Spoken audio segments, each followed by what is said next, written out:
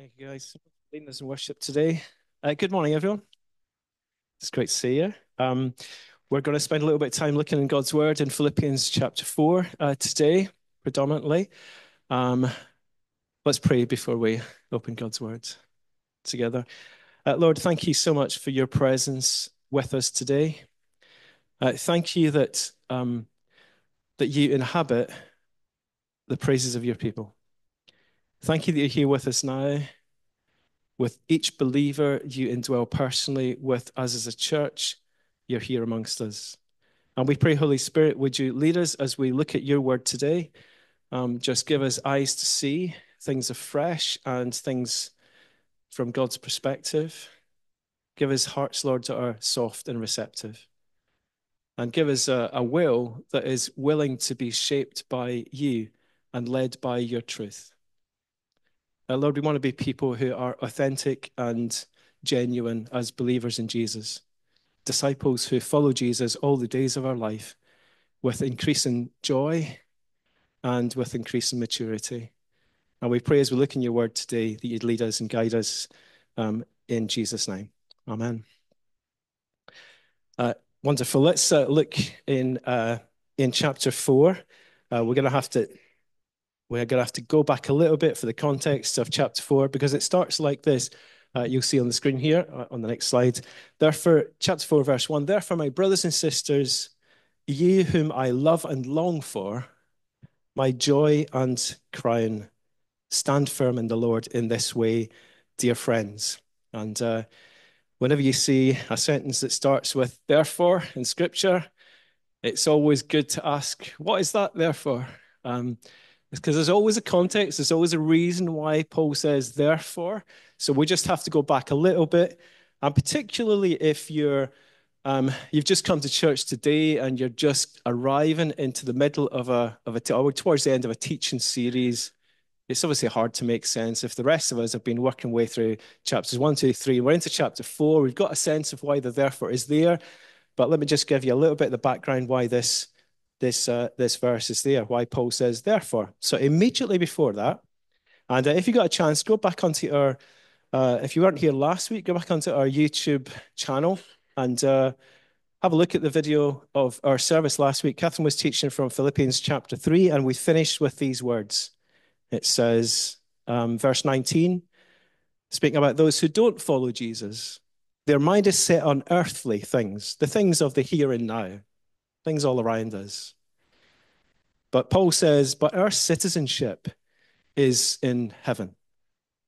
And we eagerly await a Savior from there, the Lord Jesus Christ, who by the power that enables him to bring everything under his control, he will transform our lowly bodies so that they will be like his glorious body.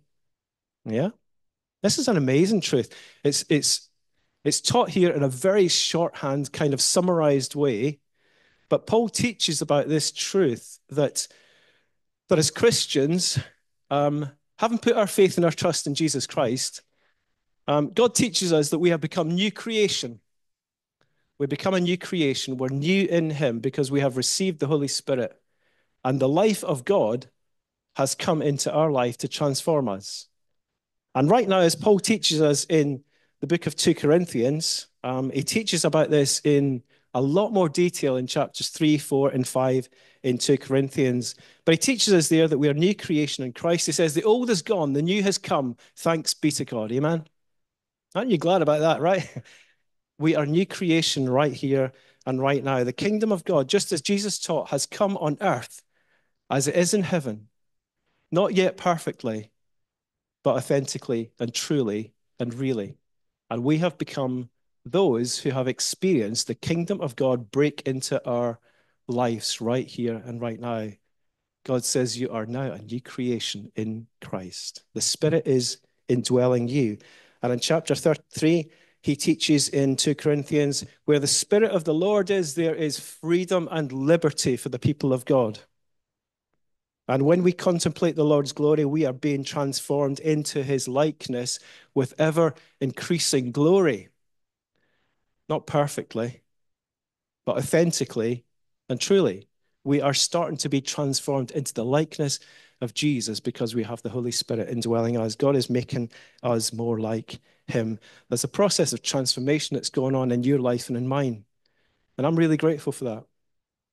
You know, I know that I'm not what I could be, but I'm not what I used to be because Jesus is starting to change and transform me slowly. Sometimes, I'll admit, it feels like 2 steps forward and 1 step back, right?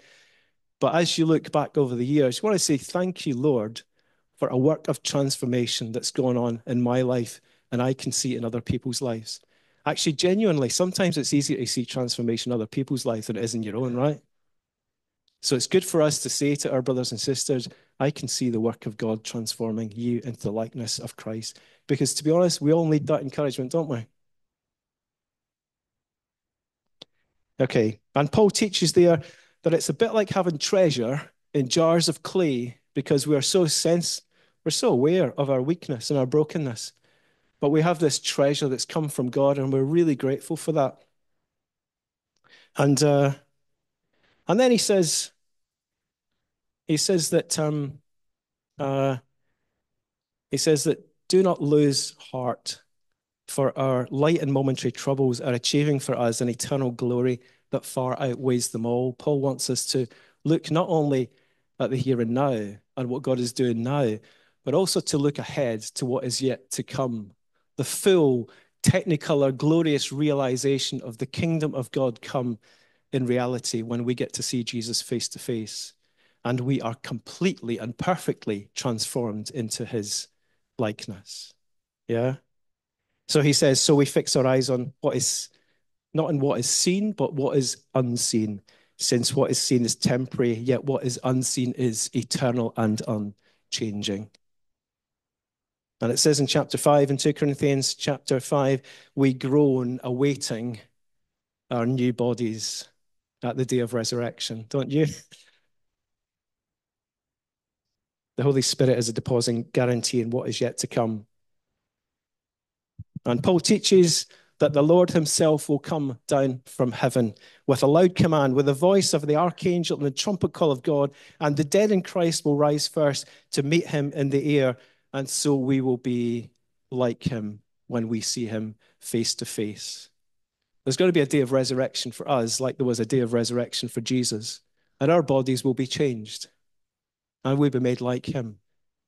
Physical transformation, perfect bodies like Jesus for a new creation, the new heaven and the new earth. That's why Paul teaches in Philippians chapter 4, verse 1, therefore, my brothers and sisters, you whom I love and long for, my joy and my crown, stand firm in the Lord in this way, dear friends. And we've thought previously what it means to stand firm in the Lord. Now you look in chapter 1 of Philippians, Paul says, whatever happens, you'll see it on the screen here, yeah, conduct yourselves in a manner worthy of the gospel of Christ as you await the day of the Lord's coming. Don't lose sight of the Lord's return, because this is not the end of our journey. The best, brothers and sisters, is yet to come. Amen. So we travel with hope. We travel with anticipation. But as we travel, the Lord teaches us, conduct yourselves in a manner worthy of the gospel of Christ. Then whether I come, Paul says, or see you only or hear about you in my absence, I will know that you stand firm together in one spirit, striving together as one for the faith of the gospel. So back to Philippians chapter 4. That will make sense now. Chapter 4, verse 1. Therefore, my brothers and sisters, you whom I love and long for, my joy and crown, stand firm in the Lord in this way, dear friends. Stand firm in the Lord with this sure and certain hope of the resurrection and the future glory of the resurrection of the people of God yet to come. Stand firm in that hope, but also stand firm in a manner worthy of the gospel of Jesus right now, striving together as one for the faith of the gospel. Paul has placed a lot of emphasis on our unity, because our unity will reflect the character of God, who is unified and calls us to be one as we strive for the gospel. So he starts to address two particular women in the church now. And this is the first time he's done this in this whole letter. Verse 2. So he says, I plead with Euodia and I plead with Syntyche to be of the same mind in the Lord. Yes, and I ask you, my true companion, doesn't mention who it is. There's been lots of speculation about that, but he doesn't mention who it is. So we won't. Help these women since they have contended at my side in the cause of the gospel, along with Clement and the rest of my co-workers whose names are in the book of life. Okay. So imagine the church in Philippi. Perhaps they're meeting on a Sunday morning, having church together, and the letter from Paul arrives. And happens in the tradition of the early church, when a letter from the apostle arrives, what happens is it's read aloud in the church, right? It's read to the whole church family. That was the intention of these letters. So perhaps the letter arrived during the church service. Everybody sat there, and the guy who's preaching, receives the letter and said, "Oh, well, we've got a letter from the apostle Paul. We're going to read it out." Starts reading chapter 1 about the glory of the gospel of Jesus. How wonderful it is to be unified. If you have any encouragement from being united with Christ, be of a like mind with Jesus Christ, who humbled himself and came down and took upon a servant heart. Yeah? Well, that's amazing teaching. Thank you, Lord. Thank you, Lord. Chapter 3. Yeah, about the day that is yet to come, the future glory for the people of God. Thank you, Lord. This is amazing. Into chapter 4. Now just think about it. Flipping heck. Imagine yourself to be Euodia or Syntyche sitting in the church that morning, right? And Paul gets to chapter 4 in this amazing, wonderful pastoral letter. And he says, I plead with you, Euodia. And I plead with you, Syntyche, to be of the same mind in the Lord. Yeah? Now, this word plead, this is not a harsh word. Paul's not being horrible here, but he is pleading because he thinks it's actually genuinely very, very important, not only for these women, but for the whole church family, that the issue is resolved. Yeah? So he pleads with them. And these are prominent women in the church with significant ministries, it seems, who contended alongside Paul in gospel work as his co-workers, he calls them. Women who will be known in the church family, who've done great things. And the reality is that sometimes even the most faithful servants of God get into relationship messes in the church. Yeah? And sometimes we're slow to sort things out. And sometimes that can have a kind of toxic effect, not only on them and their relationship, but on the whole church family. Yeah? That sometimes happens, sadly. And Paul cares so much about these women, and he cares about the church family, that he takes the risk of, even in a public letter, of pleading with them to make this right in their relationship with each other. I plead with you. It's an intense word. As I say, it's not a harsh word. It's not intended to shame them or diminish them, but it is intended to restore to them God's peace and to restore God's peace to the church family. How will they do it?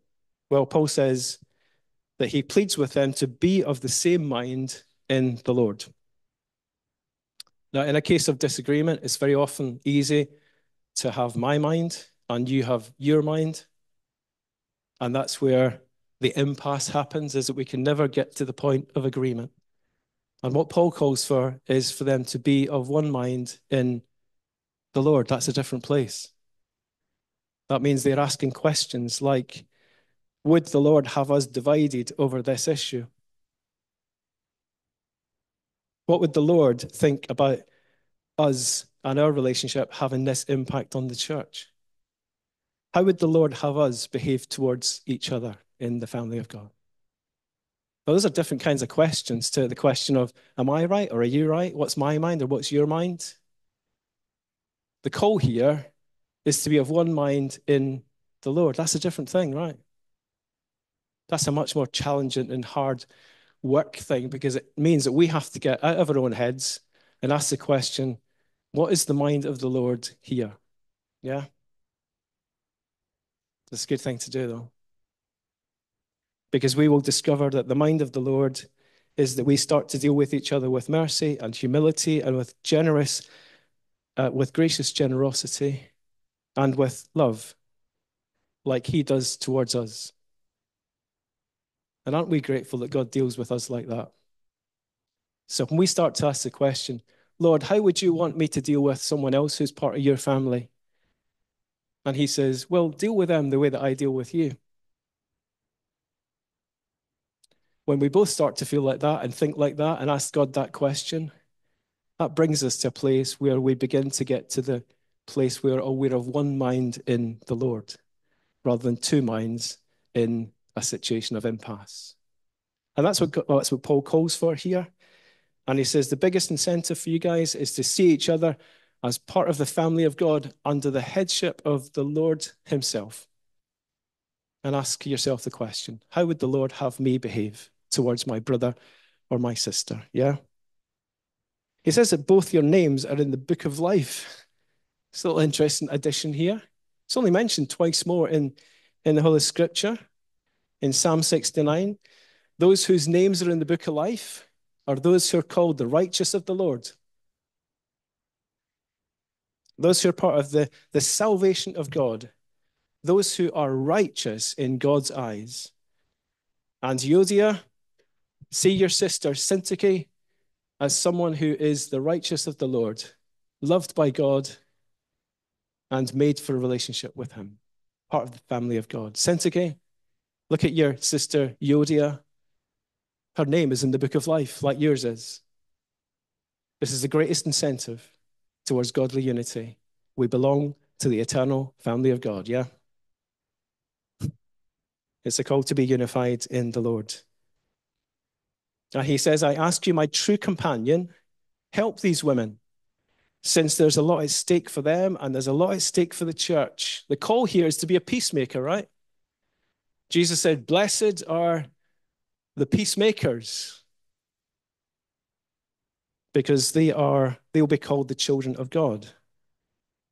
And in reality, this is my experience as well, but in reality, where there's disagreement and conflict in the family of God, it is so tempting, especially if you're friends with people, it's so tempting to try to stay out of the way,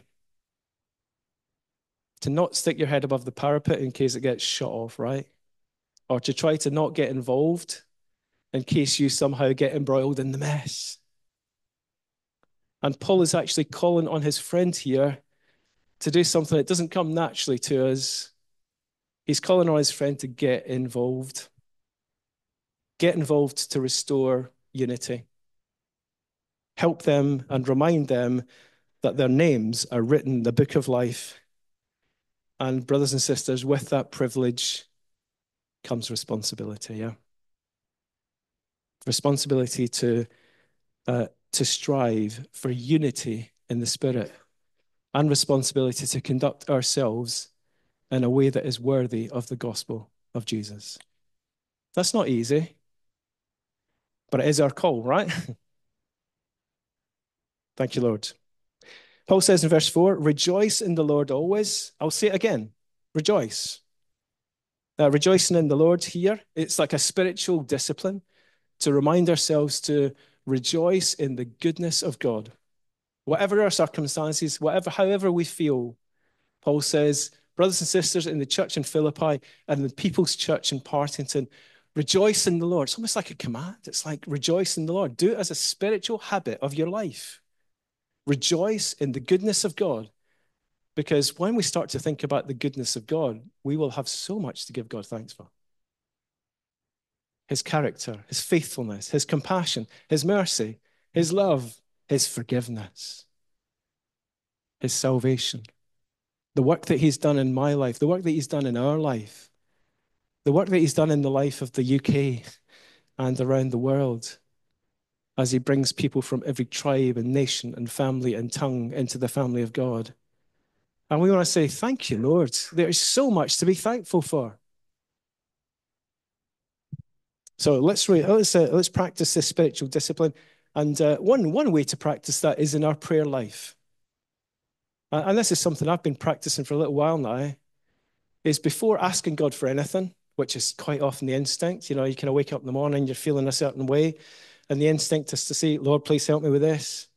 But a good spiritual discipline is to start with thanksgiving and worship and adoration. And that just sets our hearts at peace within the presence of God. It reminds us who God is and what God is like, that this is a God we can trust, that this is a God that we can give thanks for, that this is a God who's not our spiritual slot machine to give us stuff. But we come before the King of Kings and the Lord of Lords, and we get the privilege to enter into the throne room of God because of the grace of God. And we bow on our knees and we say, thank you, Lord, you are so worthy of our praise and our adoration and our thanksgiving.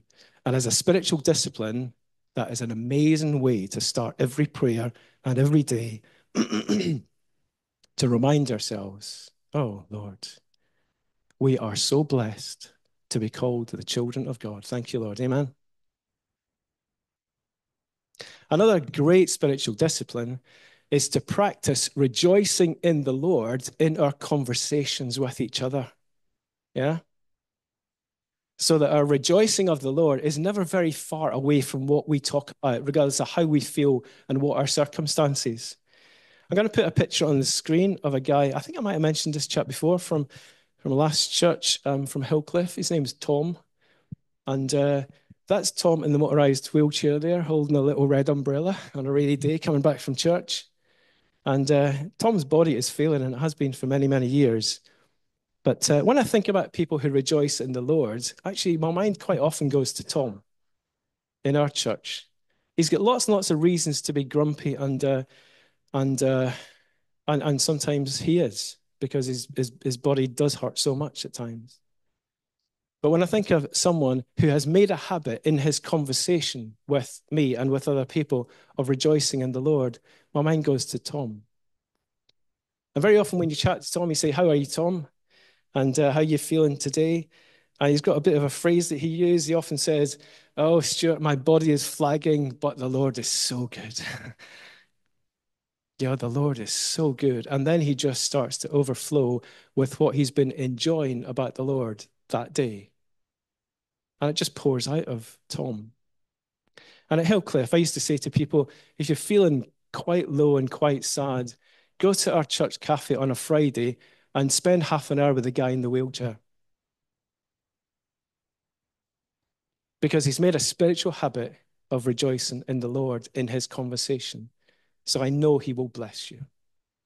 I know he will encourage your faith. I know that he will rejoice in the Lord in your presence, and that will cause you to rejoice in the Lord if you've got a heart to rejoice in the Lord. Amen. Wouldn't you love to have people like that around you? The thing is, you can be a person like that.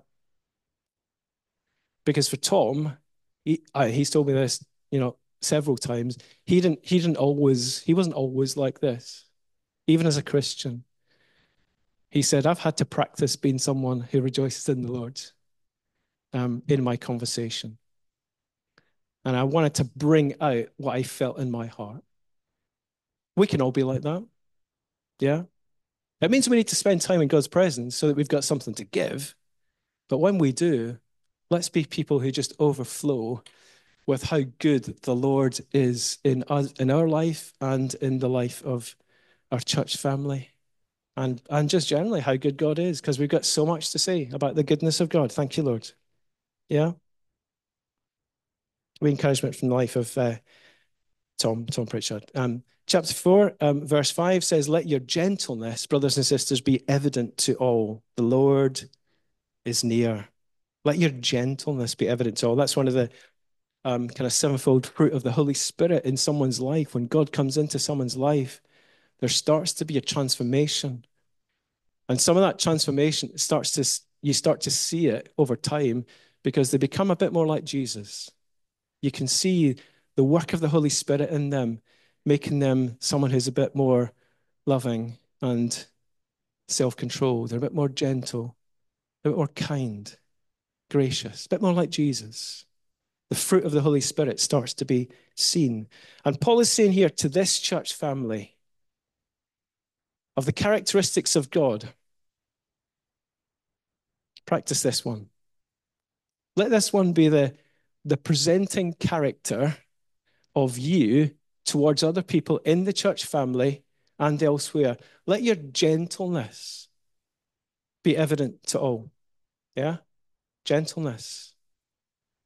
And gentleness requires humility and sensitivity to how other people, the people that you're speaking to, are and their circumstances and their feelings, so that you can be responsive and gentle towards them. If you don't have that gentleness, pray for it. Because the Holy Spirit can give you gentleness. And that's something I've prayed for years. And I don't think it's, I'm not entirely sure if people were to list my characteristics that gentleness would be at the top, because I think it's still something I need to ask the Holy Spirit every day. Catherine will tell you this. Every day, Lord, I need your gentleness so that I can be sensitive to the circumstances and the needs of other people. And some of that is personality, but also some of that is training. Because for years, I worked in the construction industry, and I worked for a long time as a project manager. Yeah. And part of the training for me to do that job was that I had to have certain priorities when it came to what was important to get the job done. Because it was my job to get the job done. So I was working with architects and engineers and surveyors and civil engineers on really massive projects, but the client was appointing me to get the job done on time, within quality, and in the right order. And sometimes my training encouraged me, in fact, pretty much always, my training encouraged me to put the project first and the welfare of the people that I was working with second. Yeah? Because what mattered to my client, the person who was paying my wages, was that the project got done. Yeah. And as a project manager, I had to ask the Lord to help me to see people and to see their circumstances and not just care about getting the work out of them. Yeah. And in the church family, the opposite to gentleness is treating people as though they don't really matter, as though all that matters is the project, or treating people with coldness or distance, or I couldn't really care less about you, I'm more interested in other people. Let your gentleness be evident to all. Yeah. That's the call of God for all of his people. Let your gentleness be evident to all. And if you don't think you're very good at it, please pray for it. And ask the Lord, please help me to be gentle like Jesus. Most of us are okay at being gentle towards some people, but not everybody. But the word here is to be gentle to all people. And that's a big challenge.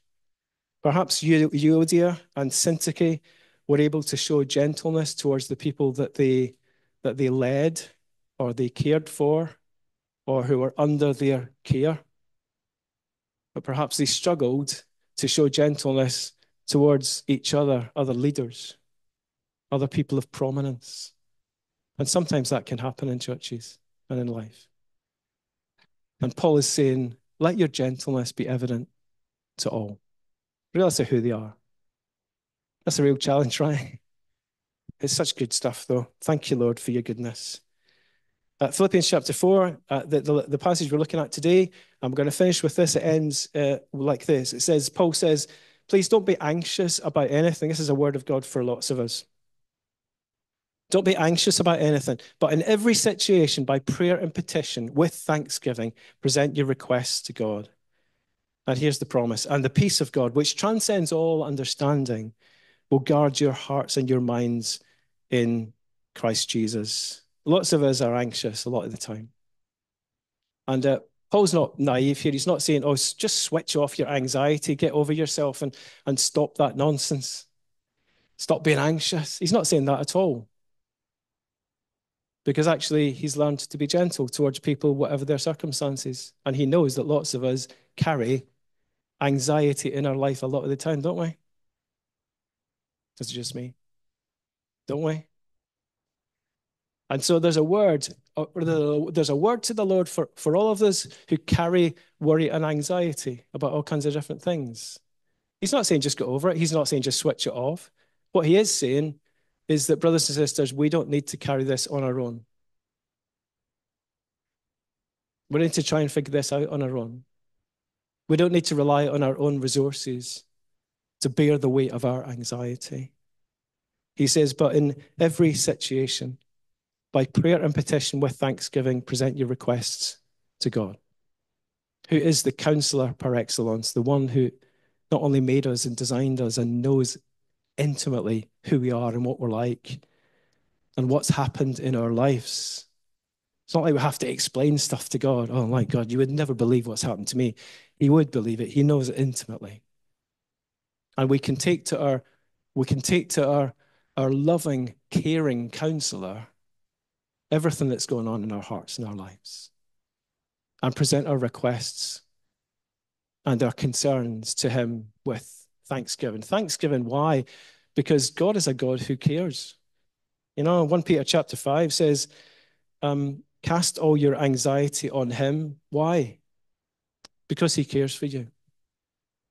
That's an astonishing thing to realize that not only Christians in the world, but every individual, and we can say with absolute authenticity, whoever you are in the room today, you can cast your anxiety on the Lord, knowing that he intimately and lovingly cares for you. Is that good news? I personally want to say thank you, Lord, that you care for me. Thank you that you've got the capacity to care for every one of us. Thank you we don't have to make an appointment with you to see you in 2 years. Yeah? Thank you that our appointment with you doesn't only last 1 hour. We have the opportunity to come into the presence of the Almighty Counselor and cast our anxiety on him and our heart out to him. And he cares for us like a parent cares for their kids. Thank you, Lord. And he has the capacity and the ability to help us in our place of need. And it says, as we do this, the peace of God, which transcends all understanding. And I've had this experience lots of times where, you know, I've tried to sort myself out so many times and then thought, oh, maybe I should pray about this actually. Right? And as you do, you come at the presence of God, you start with worship and thanksgiving and say, oh, God, you're so good, you're amazing. And you're so tender and compassionate. Thank you for listening to me. Thank you for wanting to spend time with me. And you just start to pour out your heart. And something supernatural happens. The peace of God just starts to kind of invade your life in a way that passes understanding. And you have this incredible sense, my goodness, God is with me. That's what Paul says, the Lord is near. Not an amazing thing. Not an amazing thing. Thank you, Lord. The peace of God, which transcends all understanding, will guard our hearts. And we finish with this. I'm just quoting a little bit from an old hymn that we used to sing in the church when I was a kid growing up. The title of the hymn is What a Friend We Have in Jesus. And I'll just quote 3 verses in that hymn. What a friend we have in Jesus, all our sins and griefs to bear. What a privilege to carry everything to God in prayer. Can we find a friend so faithful who will all our sorrows share? Jesus knows our every weakness. Take it to the Lord in prayer. Are we weak and heavy laden, cumbered with a load of care? Precious Savior, still our refuge. Take it to the Lord in prayer. Thank you, Lord, for your goodness. Thank you, Lord, for your mercy. Thank you, Lord, that although that you know my every weakness, you still love me. Thank you, Lord, that you have the capacity to spend time with me. And thank you, Lord, that you have the ability to bring the peace of God. We bless you, Lord, in Jesus' name. Amen.